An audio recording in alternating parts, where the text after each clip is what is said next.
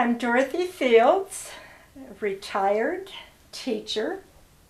I'm 85 years old, a widow, childless, but I have wonderful nieces and nephews which constitute my family. I taught in the Phoenix Union High School District, excuse me, for 20 years.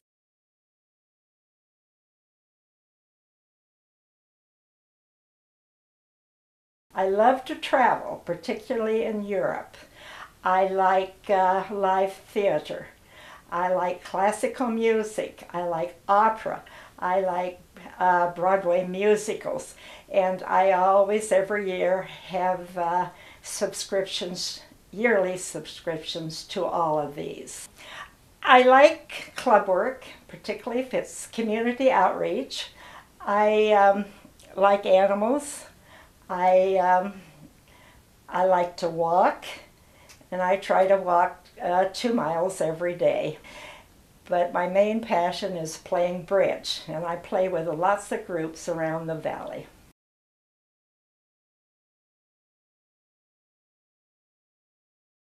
It teaches kids self-assurance and poise, and gives them self-expression.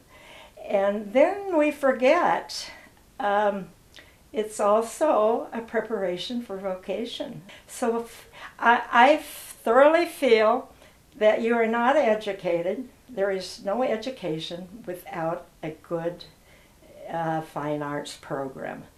And this new, what we're doing to schools with this stress on testing and teaching to the test, I think we've lost the perspective of good education.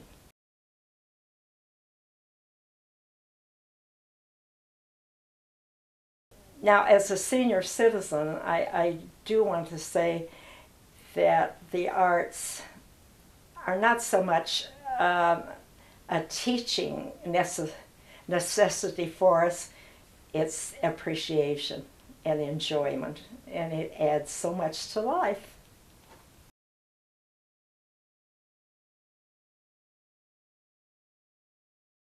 But I cannot picture any community that wouldn't be impacted by the arts. Art's pervasive, it's everywhere.